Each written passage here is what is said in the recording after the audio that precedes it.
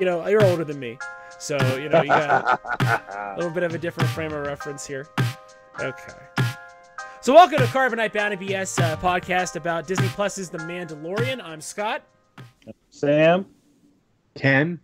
Tony. And we got it right. We got the order right. We got the process right for the season finale. So thanks everybody. It only took us 8 episodes. It takes 7 episodes to get everything ready.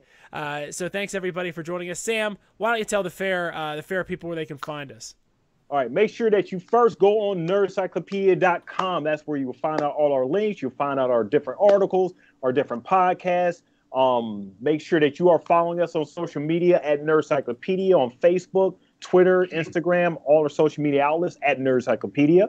Make sure that you are emailing us at nerds@nerdcyclopedia.com. We love to hear, get your feedback and everything on our podcast here. Make sure that you are downloading our podcast, listening them to on Spotify. We are now on iHeartRadio, finally. iHeartRadio. Make sure that you're listening to us on, different other outlets like Apple Podcasts, Google Play, everywhere that you Stitcher, everywhere that you listen to your favorite podcast, we are there. Awesome. And make sure you check out our other shows here on the Nerdcyclopedia channel. That means Sam and Scott are watching Watchmen, and it also means Nerdcyclopedia, Nerdendum, and Nobody Cares, the podcast where I spill my guts and nobody listens. Gentlemen, we cut this in half for a couple reasons, just to give our listeners a little bit of the backstage. It was Christmas, it was New Year's, I wasn't feeling great, so we decided to push this off after our Star Wars review. But we got to that bonus episode last week, so definitely check that out if you haven't checked it out yet. Gentlemen, I almost got a divorce because of how this episode split, how episode 7 ended, episode 7, which is The Reckoning. We are left at the end of this episode, which we'll get into in a little more detail, with Queel has been shot, gunned down, and Baby Yoda is just laying there in the dust. Just laying there, man. And my wife literally said, if something happens to this Baby Yoda, we're getting a divorce because you made me watch this. Well, it's Disney Plus. It's not. I know. No worries. Nothing's gonna happen to the baby. No. Now, if it was HBO, then we That might have baby some questions. I was just like, Plus, this is Disney. Like they know what to do with the Golden Goose, right? Like their Steamboat really is still under copyright, so Disney ain't letting one go away. Also, I'm just gonna show this off since we're talking about her. She got me this rad T-shirt. Check out this T-shirt, everybody. Oh yeah, That's right. Mando and the child, yeah, buddy. It's Calvin and Hobbes style. It is awesome. So thank you very much to Awesome. the woman who won't divorce me because of how the show ended. So thank you to Jon Favreau for saving my marriage. There you go. This duet here, this two-parter, is just full of a return to places we've been. And my favorite, so we start out here with Carl Weathers, Grief Karga, who says, "Give me another sparring partner," and because he's gonna kill someone with his right hook, makes a proffers to the Mando here. What did you guys think about this as far as its likelihood of being a trap? Who's got some thoughts about this message we get from Carl Weathers?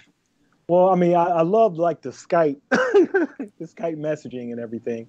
So it just plays to me like, it's like another video game, mission. I got a mission for you. If you if you do this one last mission, like a Western or whatever, if you do this one last mission, you got a great, bounty ahead of you and everything. You just got to do this one last thing. And the way Grief talks, just the way he he talks himself and everything, it's just so funny to me because he speaks out. He doesn't speak to you. He speaks out. So the chances of it being like an ambush is like highly, but we got to just play through the process. So I love when he's on screen now. I just love it when he's on there. Ever since we could forgive him, I think for shooting up the Mando on his way out of Navarro, right? Now that we can forgive him of that, Ken, there's a band getting the band back together piece here. What was your favorite who's your favorite revisited character that we got to see here? Queel. Okay. Yeah, because he's sort of the Obi-Wan character. You know, he's sort of the binding. You know, I think he brings sort of a calmness and a centered, and you know, when people start to get kind of, hey, let's go get him, let's go out, and you know, he said, no, wait, you got to think about what you're doing first. He's sort of obviously the sage in the whole situation. I like seeing him. Don't like what happens, but I did like seeing him come back. He was probably and of course the IG droid, like to see that too. But I liked Quill coming back. I thought that was pretty cool. Awesome, Tony. What did you think? Did you like seeing Cara Dune here and a little guest shot here? Yeah, I mean, it was exactly getting the band back together. That's a great way of describing it, and it was great. I mean, still, it's hard to beat Carl Weathers' character. I mean, he's coming back. Yeah. It's just, you know, you're getting to learn more about just, you know, the delivery that he does, and it's just very believable. That's the one thing about it. I really just like his character a lot. He's my friend. I also really do. I mean, we don't really talk about the IG character. Is, you know, okay, we got him reprogrammed. Don't worry about it. Nothing's gonna happen. But you got to worry about it. Well, is that true? Is there some programming going on in the back that we don't know about? So those are my two favorite characters that came back.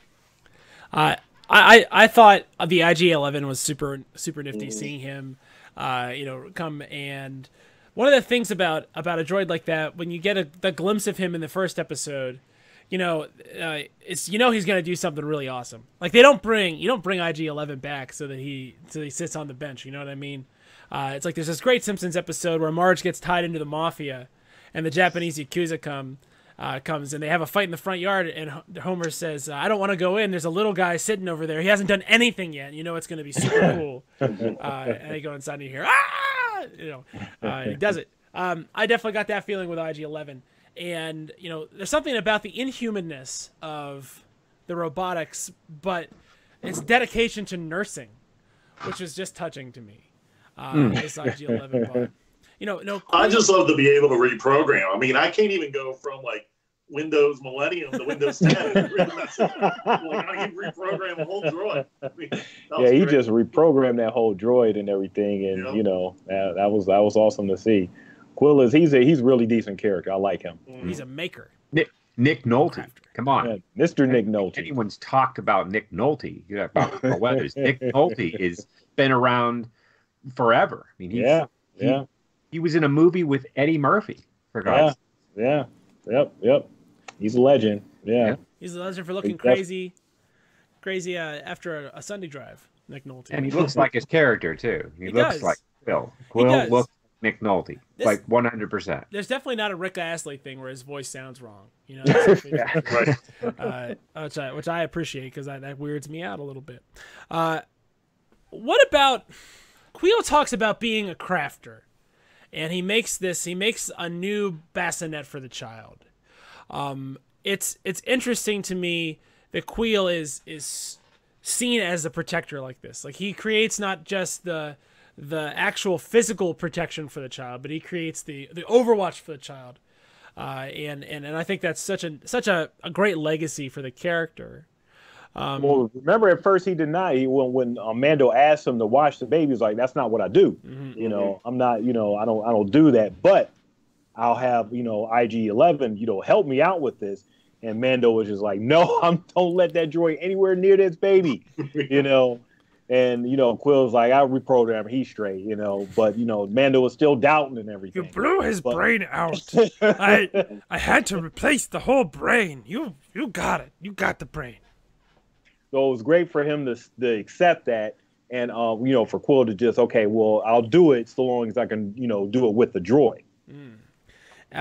Super interesting, and then it imbued the death of Quill here, and since obviously spoilers, we're not going through this chronologically, but the death of Quill and the legacy that kind of lives on in IG-11 is so interesting, and not to jump too far ahead, but man, IG-11 delivers on that promise of badassery in a way that's extremely satisfying. in a way that right to the end. Yeah, it delivers like classic Star Wars delivers, and that's something that, in my opinion, makes this superior to Rise of Skywalker, because it does that thing.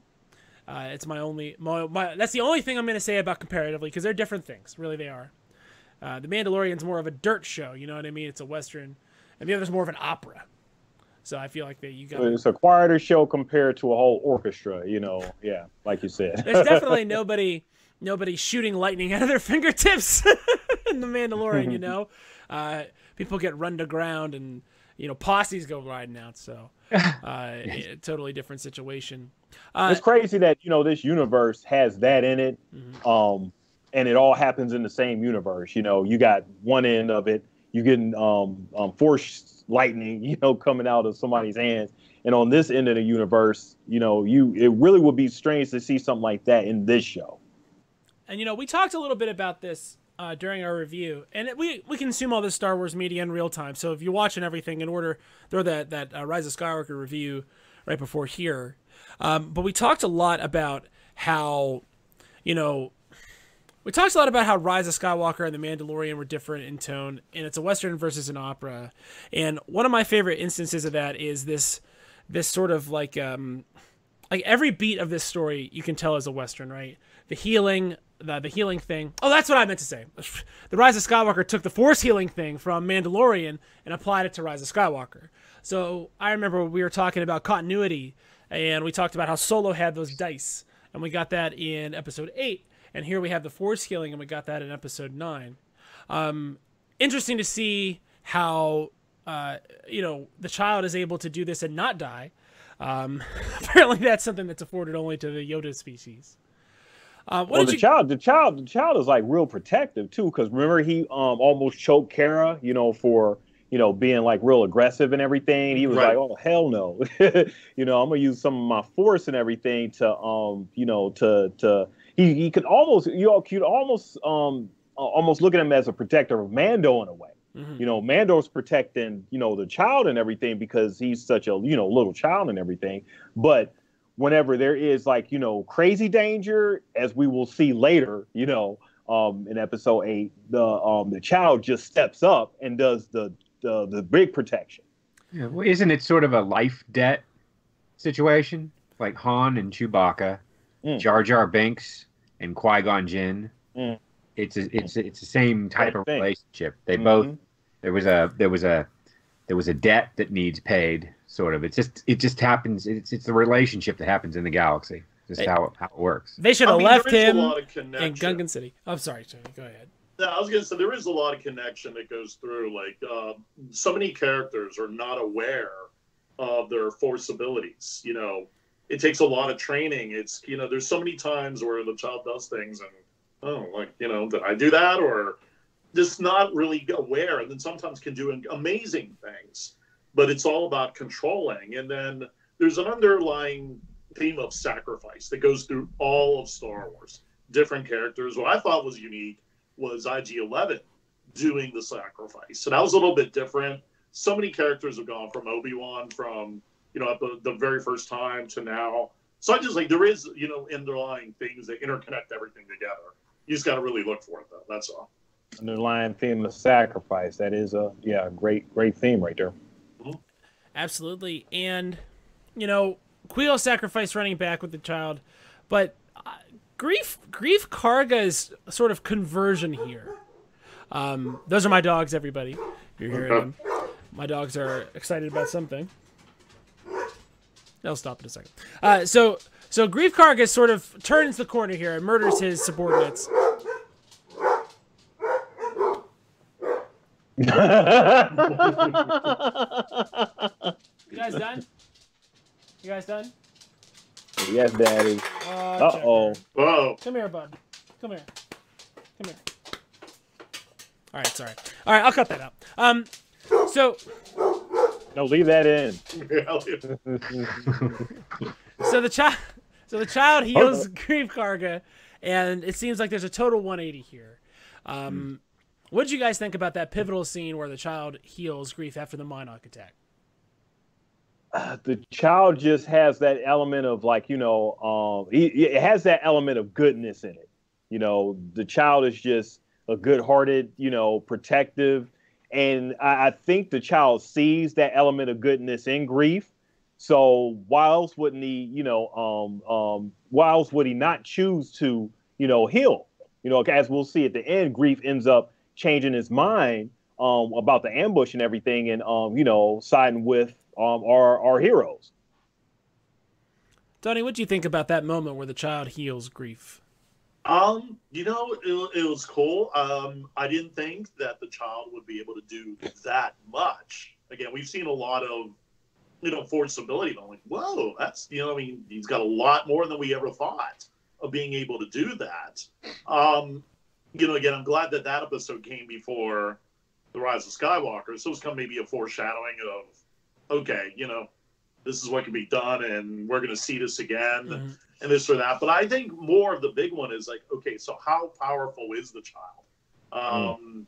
Is this just coming naturally? Was there a teacher?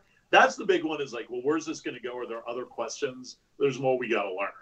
So that was the big one I got about as well. Okay, what does all this mean, and where are we going with all this?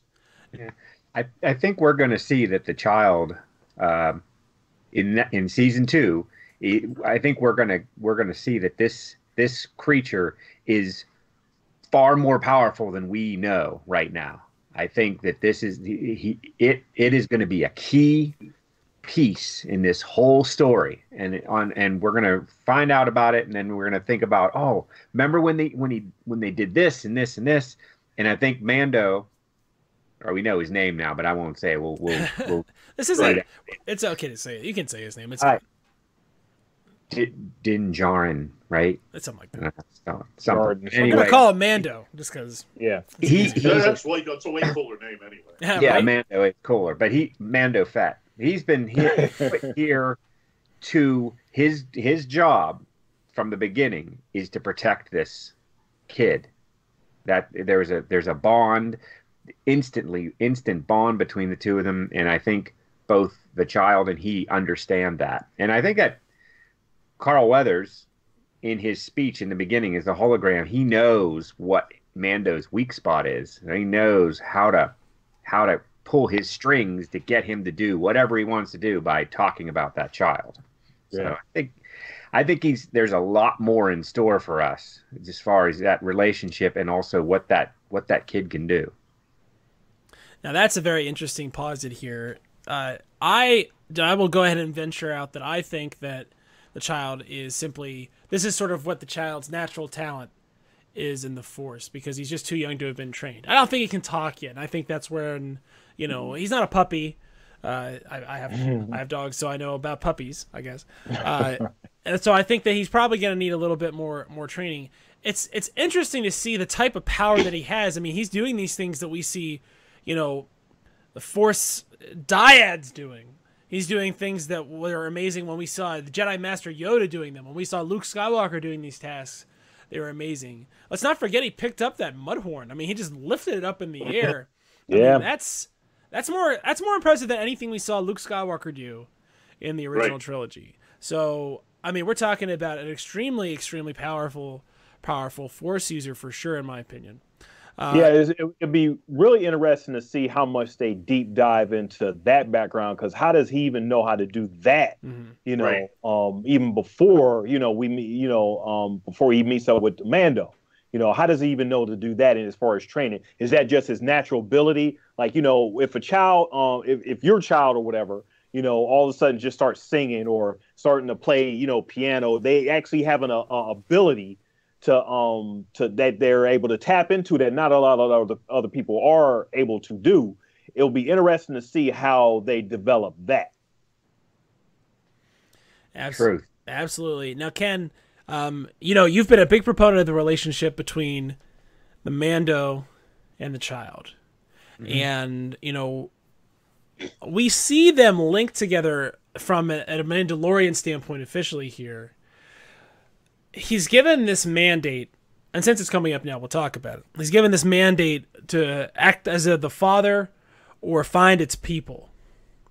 Do you think that there are a people to find for the child, or do you think that he's sort of like the last of a species?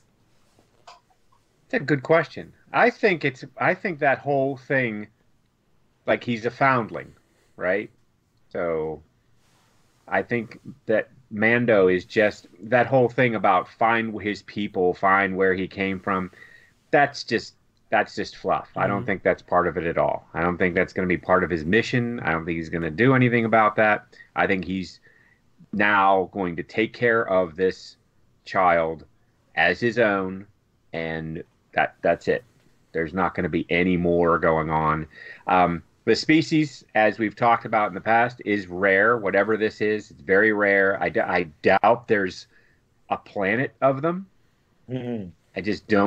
I don't think that's the case. And I think it's going to be more of that he's it. This child is it. There's no more. There was a Yoda. He's gone. It was this child, and this is it. There aren't any more of this, especially not as powerful as he is. She is. We don't know. It could be a girl. We don't know. Not really sure. Nobody knows. Nobody knows. It's a baby. We don't need to know if it's a boy or a girl yet. Let it discover it in its own time. All right. Let's move on to the one we all want to talk about, and that's the finale. I think we're all super interested. So the end of episode 7 sees. Hold on. Yeah. Let's talk about the end of the 7th episode. So the end of the 7th episode sees Mando and the gang trapped in a cantina, right? Just trapped. Buddy. And Werner Herzog is like, did you bring the child? Like he says it like that.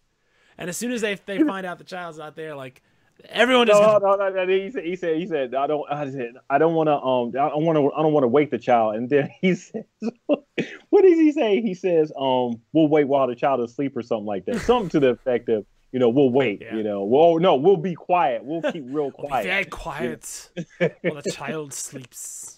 And the way he just delivered that line is just hilarious to me. I thought the double cross here, Gideon just being like, this guy's so unimportant to me that I'm just gonna waste him right now because it's better for me to just demonstrate my ruthlessness to you. Like that's. Let's talk about the introduction of Moff Gideon. Yes. The way we see this is the first time we see a TIE fighter in the show, right? Yeah. Yes. And its wings fold when it lands. Yes. Damn. So in the movies and everything, it seems just normal, but by itself, it just seems like just crazy that this big TIE fighter is just going to land and just the way it just lands and everything like that. It was just awesome to see. He pops down. It's about to be somebody big in that thing, and the way he just steps on screen with his cape. This is the villain. This is the big bad of the series, as far as I'm concerned.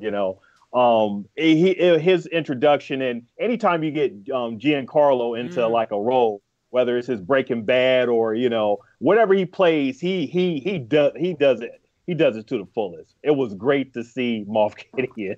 It was just flex his muscle. Finally, we get to the respectable bad guy that we know Mando can't just like kick over. Right, because he basically he knocks over this Imperial outpost like it's nothing, steals the one thing they wanted, just leaves. So we know that this Imperial is nothing. Gideon comes in. He's Giancarlo Esposito, and I'm a big Breaking Bad fan. I know Sam. I know you are. I know Tony is. Ken, are you into Breaking Bad? Not so much, but this that guy was in Falling Skies. I don't know if anyone watched that. About aliens coming down, but again, he was an aggressor. He was like a warlord, and same type of character. So when I saw him, I was like, oh, this is gonna be good. Whatever this guy is. Ken, just cover your ears for just a second. Just earmuffs just for a second, real quick. My ear? Yeah, earmuffs, because you haven't seen it. I will kill your infant Yoda. That's all I could think about. No. So Moff Gideon looks like he's wearing Mandalorian armor.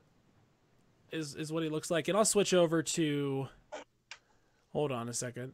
You're not gonna be able to hear anyone but me, so nobody else talk until I can bring it back, everybody. So here he is. Sure looks like Mandalorian armor to me. That's my opinion. One man's opinion. But it does look that way. He sure knows a lot of history. He knows a lot of history, and he has something very important to Mandalore and, of course, the remnant Mandalorians. Before we get there, let's talk about this opening scene of Episode 8. That is this is like Jason Sudeikis is one of these guys, right? Like, obviously. And is it Terry Killam's the other one? I think he is, because I think he posted something on Twitter. And I think it's like Andy Cohen or Andy. It was Andy something. I don't think it's Terry, but that definitely is Jason Sudeikis. Like, that voice is so like the one punching the child. That's the child. Yoda Punchers Incorporated is Jason Sudeikis. He's the type of guy that can handle that. He plays the affable a-hole. You know what I mean? Like, so well. It's like his best thing that he does, and he does it to great effect here. That whole sequence was weird and funny, super funny. And how about neither of the scout troopers could shoot straight? Oh my god! What a great bit! This is the best thing. They could just—they're shaking the gun like, what's wrong? We could not shoot to save their lives. Scott, how did your wife feel with them punching the bag? She was not happy about that, guys. I just got to say this: like, if you want to really like injure my wife, just injure Baby Yoda, because that'll hurt her far more than anything you could do to her. She's a fan. I feel like I've accidentally introduced her to Star Wars. Like, and I'll say this, like, you know, Baby Yoda, the reach of Baby Yoda is so vast. Like, obviously we all love Baby Yoda. Like, we're all super positive about this. It's bringing people into the fold. She's legit listening to the Darth Bane Rule of Two book on audiobook right now. Yeah, that's what I found too. That, you know, the Baby Yoda, the entrance of, or the input of the child into the show is a great gateway to the universe. If you weren't into Star Wars before, the Mandalorian is easily digestible, and having the child in the show is a really good gateway for those who want to have something simple but not have too much lore, or, you know, just have a bunch of different, you know, stuff to think about, just to, you know, focus on that, and everything else will, you know, come to you. It's a lot of great elements in this show that actually bring you in, you know, that surround like the child and everything. So, like, I just wanted to say it's a really good great gateway for those who aren't, you know, in the know.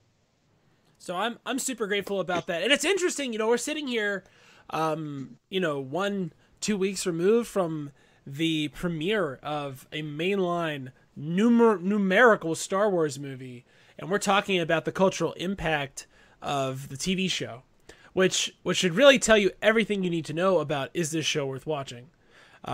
It's excellent, and it's so good that it has redefined the fandom in a certain way. I know for me, I prefer this Star Wars. I prefer the gritty, Western, dirty, lived in, ageless Star Wars to what I think we got with, you know, Rise of Skywalker, which is was just a lot of popcorn, and to me it was a little bit more, I don't know, like we talked about in the review last week. There's this idea that anyone can be a hero that is in Last Jedi, and I think is in The Mandalorian, that isn't present in Rise of Skywalker, right? And who is the Mandalorian after all of this? Who is the Mandalorian? Corey Feldman.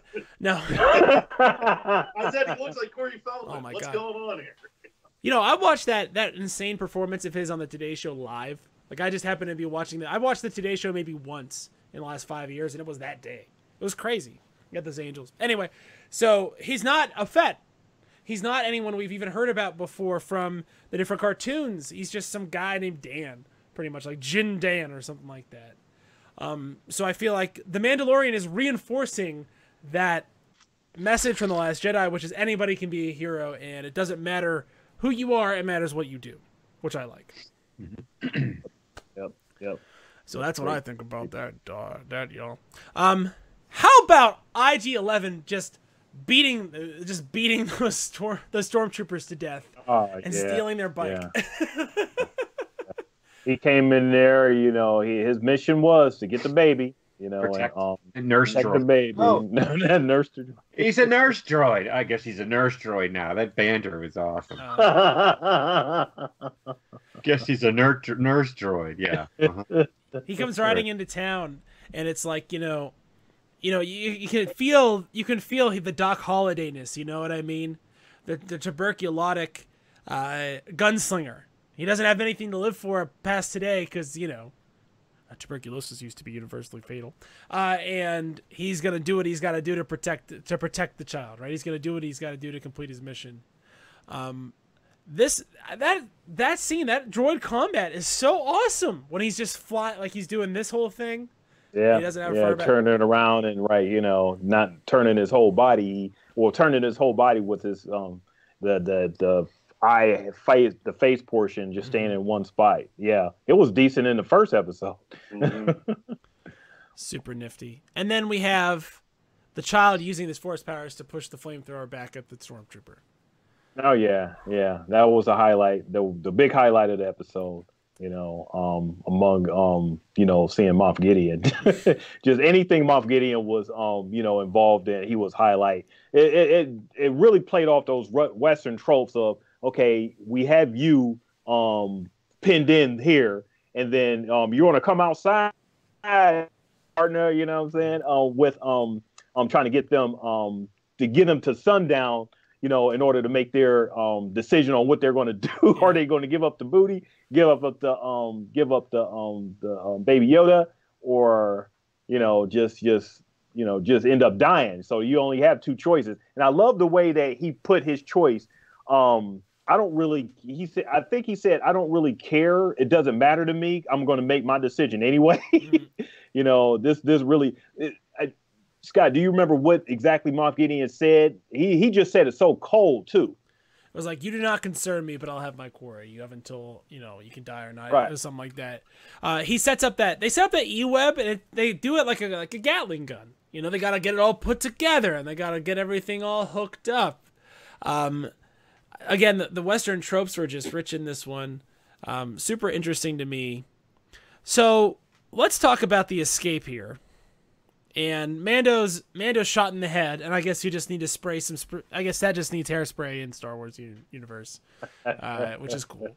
You'd imagine they have the advanced technology, and we see his face, and we have this interesting, almost like, Matrix-esque philosophical discussion where IG-11 says, "I'm not even a living thing," and it's so interesting. Like, I felt an emotion here for IG-11 from this point on. Like, it seemed like he had a sense of humor and thus an animus about him. Which I'm going to go ahead and chalk up to how awesome Queel is. Queel's just that good of a crafter. Yeah.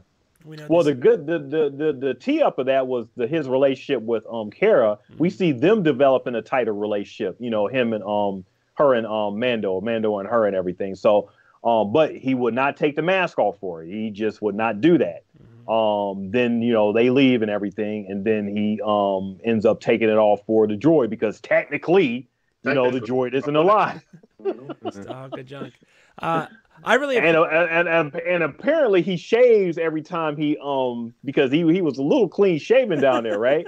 Like, okay, he's a little neat, up under that mask and everything. If you take off a Star Wars guy's mask, they are just pasty and doughy. And every single time, Darth Vader's mask. What did he look like under there? He looked like he looked like a bunch of sugar cookie dough. Same thing to a lesser extent with Ben Solo, just because he was younger, less time. But I think it's a weird thing where you take off the mask and there's this pale pasty guy. He's like Do you guys think it was necessary for that mask to be taken off? Like, was that a good plot point or a good emotional take for him to have his mask off? During that portion of the episode, what do you think about that? I think they could have done it at a better time. I think it was a little bit early, even though he had the finale. But right. I think they could have done it in a much, much later season. I see the reason why they did it. And to be honest, that's about the only thing. It's true, every time we take a mask off, it's kind of shocking. And this was in a weird way, because I really thought it's Corey Feldman. It really is. I was actually, for the first one, kind of a little bit disappointed. Because of looking for something like, there's no scar, there's nothing. It's just Corey Feldman, right. And that's all it is. Right. And I just think they could have been done in a more dramatic fashion. So, What do you think about that, Ken? I think I think it was put in the right place based on the like Tony said, based on the fact of what needed to be done. But also, I think it was important that we see the IG droid as that nurse droid, as wanting to help. And we all know that Mando doesn't like droids. So here's the ultimate lay yourself out. Good point. Ultimate, I'm like trying to find the right word, but you know, you're really leaving yourself open. You're opening up your chest. You're taking off your armor. That's a good word. Vulnerability. So it's really developing his character and the droid's character for the limited amount of time that it has left. But just it really puts it's a moment. It's one of those things. It's just a moment. They decided to plug it in there, and you know, I think it was in a good spot. For me, the helmet thing here is this is the episode where we find out who the Mandalorian is. Not literally, which we do. We find out his name, which seems almost irrelevant, which I think is excellent, an excellent sort of way to do that. But we find out he's his clan because he gets his signet here. We see his face, and we find out that he's, you know, true to the Mandalorian code, which means he is going to protect the child. It's almost as if until the child came into his protection, he didn't even exist. He was a faceless warrior, and now that he has this relationship with the child that I know Ken is so very fond of, you know, he's going to be himself. He's turned into the patriarch of a clan. He's not just a faceless killer. And so it'll be interesting to see if what that does to change his character. As we all remember from the very first episode, a little bit ruthless back then. Well, it's sort of analog to how Finn came to be, you know, more than just a faceless stormtrooper, right? Yes. You know, we're talking about themes and, you know, tropes or, you know, whatever in the Star Wars. You know, we finally see a stormtrooper who was more than just a stormtrooper. You know, we get a Mandalorian here who's more than just, you know, you know, his code and creed and everything. He still has that, but you know, with the relationship with the child, we actually get a whole character, you know, that can be that we can empathize with and, you know, feel on, like, you know, all these episodes. So it was really great to see. And I think the thing Tony was talking about, I also believe that it could have been done at a different time. But now that we're talking about it, it may be a setup to a later time where he shows his face to all the other characters. We as an audience, I guess, needed to see it now, but the characters in the show may not end up being able to see his face till maybe, like, you know, season 3 or, you know, a couple seasons down the line. But maybe it was important for us to see his face right now, is what I'm maybe gathering, because he's still sticking by his code. Everything is still there, you know, as far as his code and everything. But it's going to come to a point. Maybe it's a relationship with him and Kara, or maybe some other, you know, character down the line, where it's going to be very important that he shows his face to that character in order for him to graduate or develop or mature from, you know, I guess beyond his code. And to prove that he's him. I mean, his identity could be important later on. We're beyond the Mandalorian. You know, we get this sort of like this TIE fighter attack scene, and the armorer gives the Mandalorian his signet and gives the Mandalorian his jetpack, which, as we all know, is they fly now. That's the stakes have been raised. And so they fly now. And then we get this just amazing scene where we've seen how a Jedi takes care of a TIE fighter at low altitude. Now we find out how a Mandalorian does the same thing. And I thought that parallel was intentional and awesome, in my opinion. What did you guys think about that? The two scenes. Well, I mean, it's always cool. I mean, just the whole seeing the TIE fighter was awesome. I mean, just, you know, the way it was done. That was, you know, I do see the parallel. I didn't realize until you mentioned it. So that was cool. But I just think just seeing it, you know, where is this going again? How did Moff Gideon get the, you know, the armor that looks? I mean, there's a lot more to it. Which I guess we're going to talk about in a little bit. But the parallel. That's probably the biggest one that I just opened my eyes right now. That was kind of cool of showing that, the difference between Rise of Skywalker and this. Like how would a Mandalorian do it? So that was really cool. I thought it was just a great scene altogether. I'm a super big fan of those sorts of things when they do the sort of the art folds on top of itself, because I'm a nerd like that. It's one of the reasons we call the channel Nerd Cyclopedia. It's just a nerd. We're just nerds here. Let's talk about the thing we all want to talk about, which is it's almost like Coda scene at the end here, because we find that Mando and the child are going to leave. Greef and Kara are going to stay and reestablish the Bounty Hunters Guild and run Navarro. And Moff Gideon has crashed. He's being descended on by scavengers, and all of a sudden, everybody does their impression of this. Cuts his way out of the TIE fighter wreckage with a lightsaber that is not just a lightsaber. It is the dark saber. Now, Correct. who wants to go ahead and fill us in on a little bit on the dark saber? Which one of you guys wants to do that?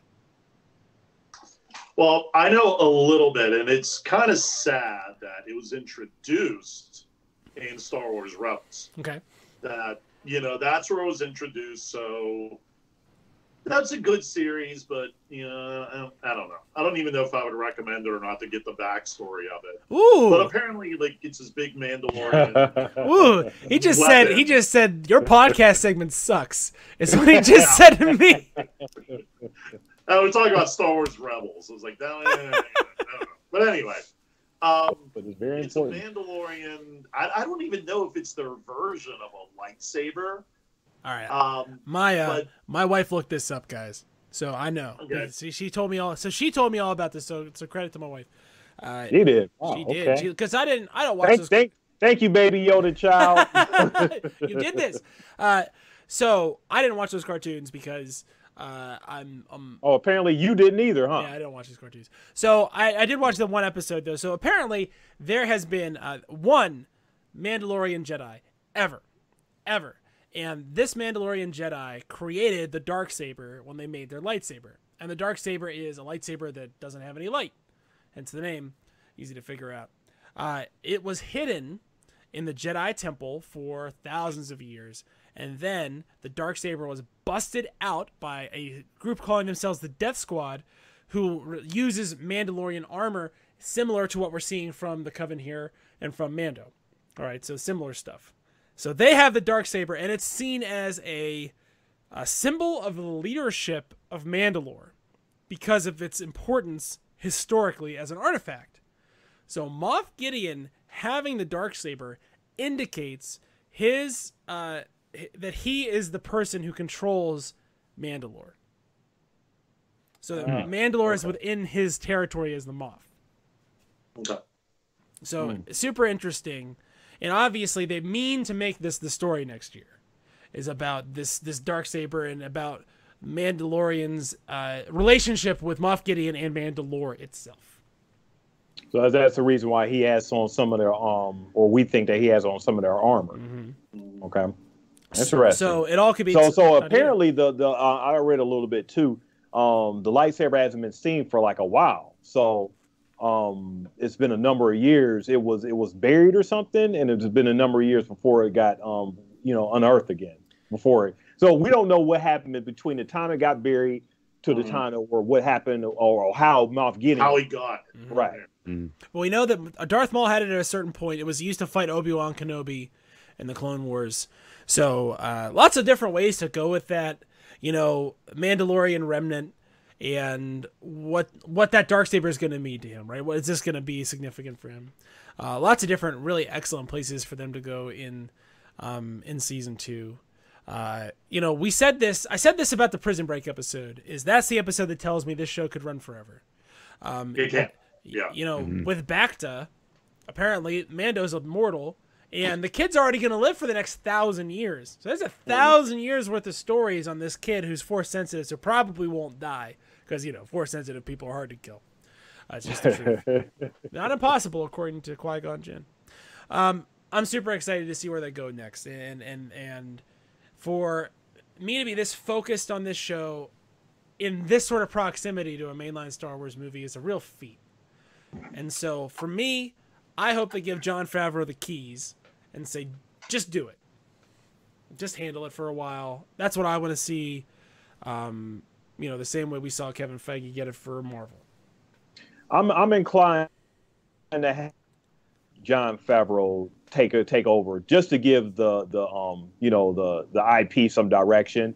You don't necessarily have to tie everything into one thing, but to have a clear sense of it was just something about the Mandalorian, even though it had like 8 episodes to tell its story and to build its characters and everything, where a movie only has so much. And unfortunately with movies, you only have so much time to do it.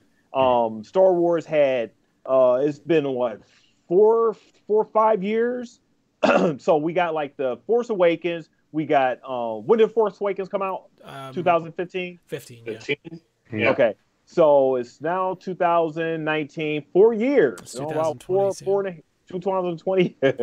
So it came out in 2019. So, at the end of 2014, it may have came out. So we have 5 years of 3 movies. So you only have so much time to develop characters within that period, and you have long periods of time in between movies to keep that going. Whereas this show had the benefit of having 8 straight weeks of, you know, character development and a smaller scale story to tell. So it's either it's an apples and oranges type of thing. You know, you either like this or you like that. You can still like both if you like fruit, you know.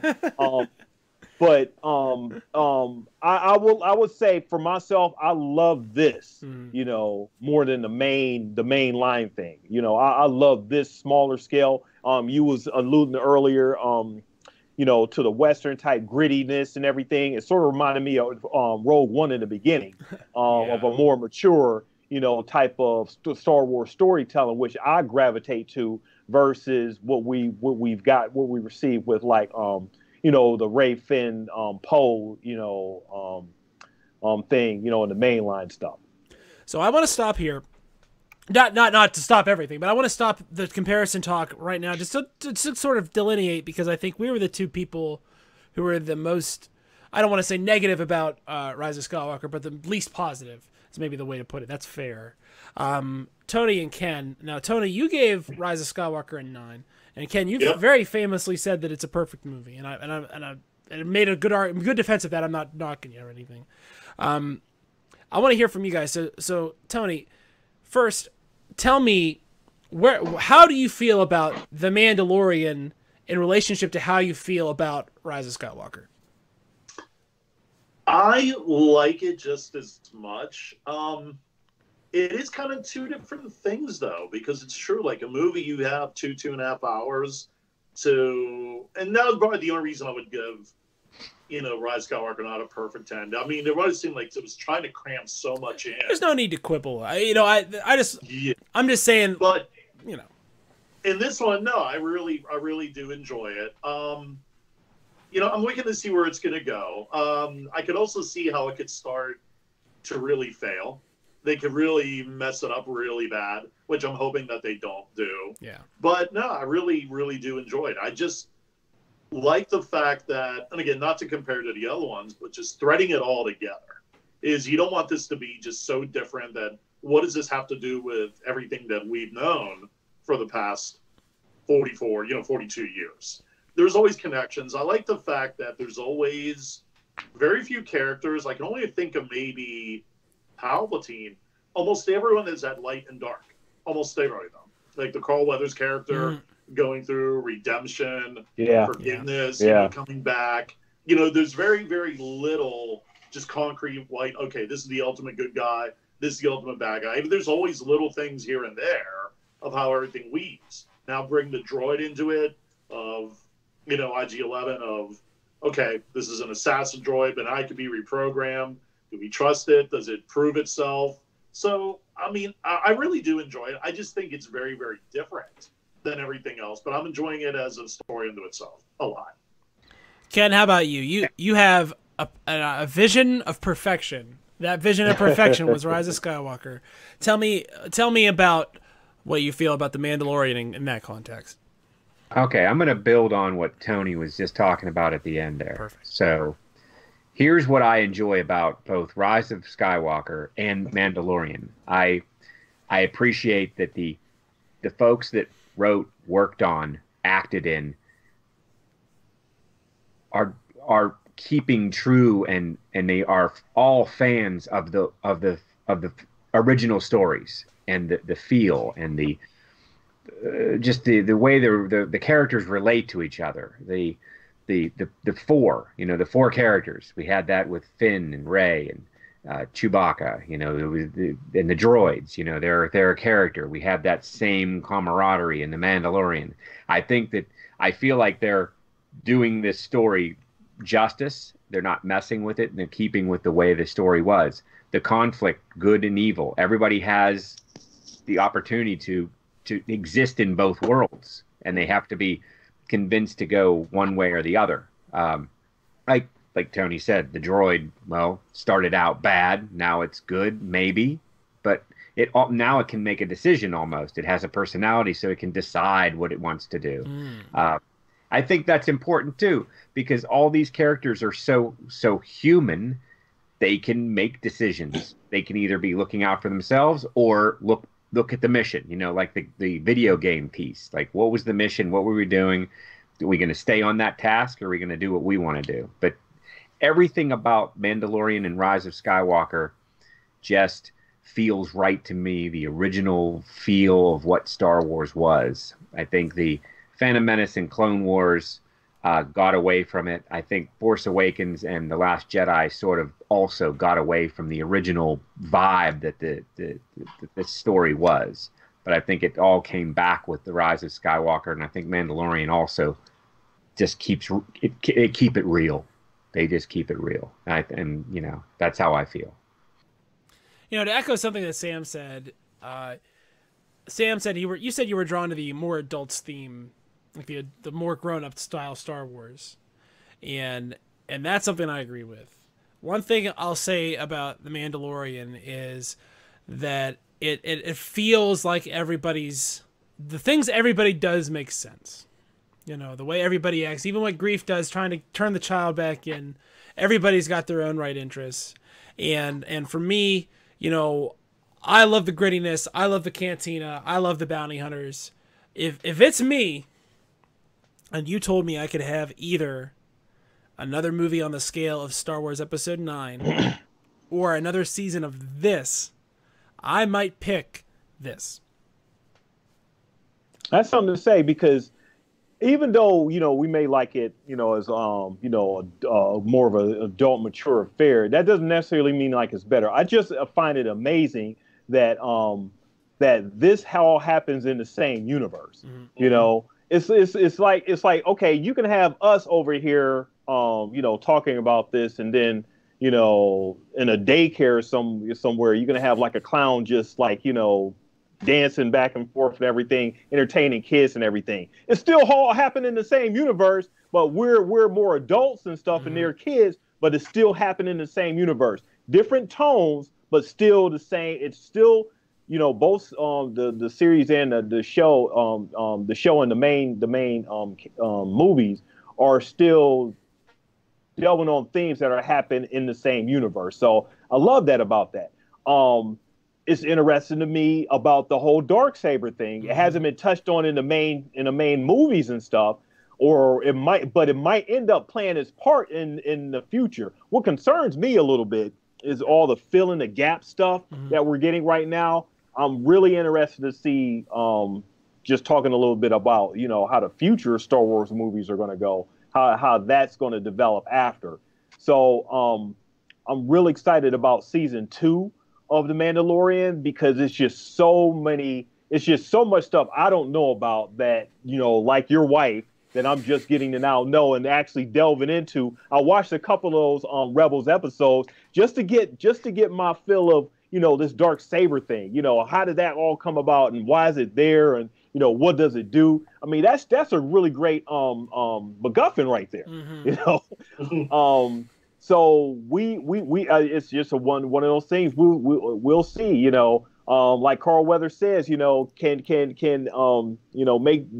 the baby child do the magic baby hand stuff.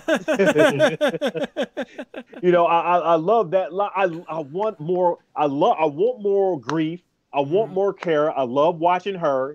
She brightens up the scene every time she's on. The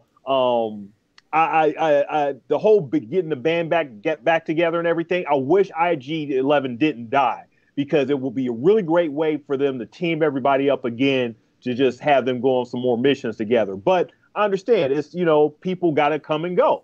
He left Grief and Kara on the planet to go take, the child and still protect it in other places. So he's going to end up meeting other people. So this is exploration in other facets of the universe that we still don't even know about yet. Or that's going to be touched upon, like Kara, like Tony and Ken, they're going to be like, that's where they got it from. Okay, yeah. They're still bringing some stuff in from maybe the extended universe, that we thought was no longer canon, but they're still making, like, the old guard and everything, just, I guess, new again, or just, acknowledging that. It's really something else, and it seems like they're going in directions I want to see more of, for sure. I'm excited for season 2, and I'm just gonna go ahead and say it right now. Sam, you and I make all the programming decisions on this channel. I'm gonna go ahead and pull the trigger and renew Carbonite Bounty BS. All right, second season. Yeah, buddy, we got renewed just like that. We got the ratings we needed. We did. Yeah. We got everything we needed out of the season. Just like that. Well, a quick question: where do you guys want it to go? I mean, where do you guys see it going, or what are things? I think you touched on a little bit, Tony. Some things that you're excited to see in season 2. But is there anything else in particular that you may want to see? Well, I'll just do. I mean, if we want to say like a little thing, we could be completely wrong about all this, but everything's got to tie back to the original. I mean, I've been saying like this is very different. But everything that I loved going back to Tatooine. I love the cantina scene. Anything to remind me of, what made me fall in love with it to begin with. You can't get that far away from it. Personally, I'm thinking that, and I could be completely wrong, but I could just see that the child, they want the midichlorians. Is everything that we're seeing, everything about all the cloning. Well, I know that, there's been clones since the Clone Wars, but I'm just thinking that has something to do with it. Of all like episodes 7, 8, 9, I think that's going somewhere. I think it's inevitable that we're going to see a Mando Moff Gideon duel. They'd be stupid not to do it. Yeah. When they're going to do it, but eventually it's got to come to eventually the two heavyweights got to meet. So when and if and how, that's what I think is going to happen. But we shall see. Like I said, there's so many ways they could go with it, but we shall see what's going to happen. I'm looking forward to it. Are we going to see Boba Fett? Yeah, that's what I was just going to say.